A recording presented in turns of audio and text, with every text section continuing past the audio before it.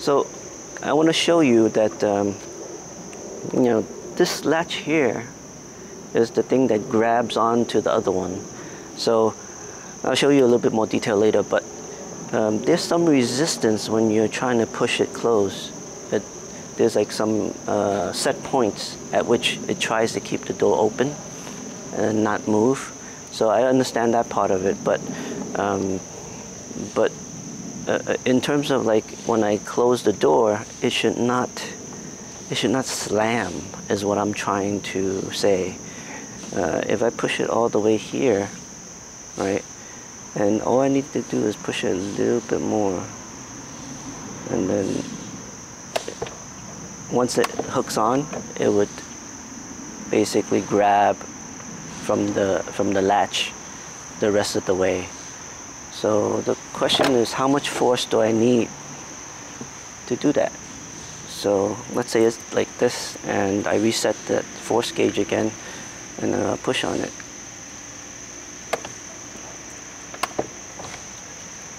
And what does it say? 10 pounds of force. So same as opening. Trying to focus, yes. 10 pounds of force to close it. So you really don't need the 50 pounds of force that I measured with the two of these units, because one of these units only measured 35 pounds, and I could not get it on, you know, it went all the way here, and I knew that it had to be more than 35 pounds. So yeah, I don't understand why the need to close it, because I mean, when I'm pushing this, if I push it like this, even once you break the momentum of the resistance that the hinges are giving you, because it wants to keep at certain angles, there's really no force. So what I'm going to do is I'm going to hold this, and I'm going to push it, and then once there's constant pressure, right, then I'll release the hold. Okay, so what I'm going to do is I'm going to stop from here, I'm going to stop pushing it, and then I'm going to use this to push it the rest of the way. And then I'll show you what it is. The constant pressure required to move the door is about 3 pounds or 2.5 pounds. Why does Tesla need 50 pounds to slam the door? This is like mind-boggling to me, and I think it's a risk. So what I'm going to do, I'm going to show you the door at different openings, right? And when I close it with the fob, it does a slam.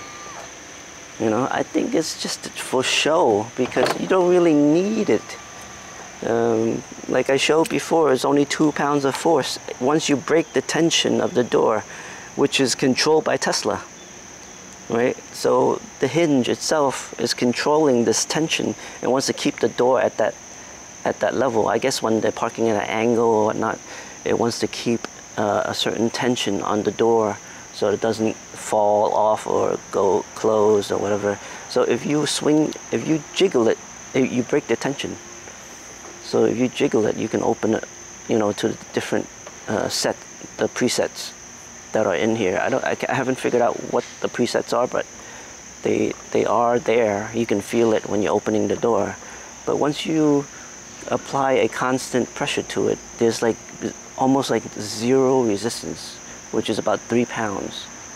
And then once you get here, it's a slight push, and then the hinge does the rest of it. So let me get you closer to take a look at what the hinge looks like.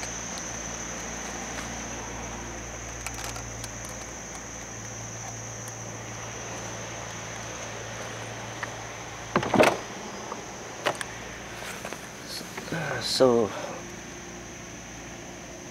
here's the hinge. I hope you can see it.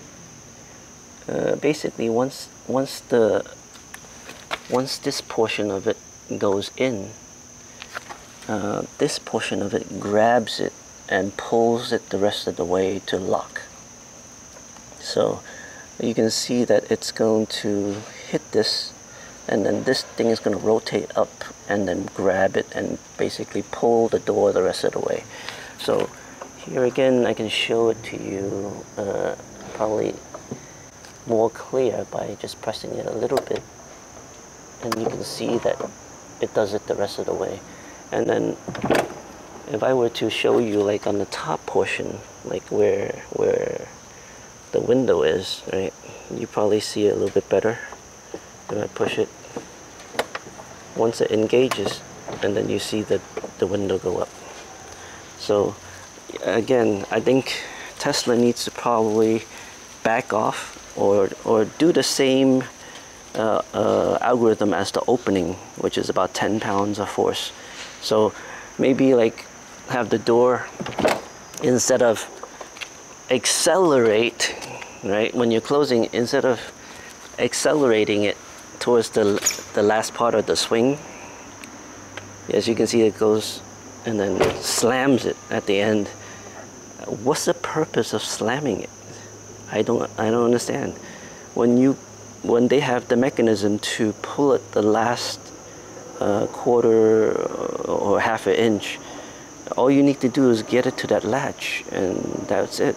As you can see, it doesn't require much pressure, right? And you can do it with even my pinky. So let's demonstrate that again. When I break the tension, I can push it with my pinky, and then it'll latch. So I don't really understand what this whole thing is about, why they did it this way. They really need to change it. So that's what I'm stressing, that they need to change the way this is swinging to close. It should be about the same as when it's swinging to open, more cautiously. As you can see from my other videos, that it basically chopped off a pretty fair chunk of carrot, and I can't imagine someone's going to put their hand here like this for some reason, and it's going to get crushed. With 50 pounds of force, someone's going to get some bones broken. So anyway, that's my rant, and if you haven't seen the other video, go see it. It is around 50 pounds of force when it's slamming. Even from around here, it's about 50 pounds of force slamming, because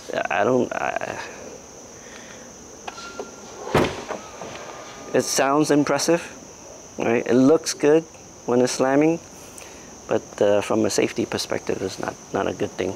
So anyway, hope this was informative, and hope the new owners know and are aware of this safety hazard, and I hope nobody puts their hand there while it's closing, because you're probably gonna break some bones. I think 50 pounds is pretty bad. So please like and subscribe. Thanks.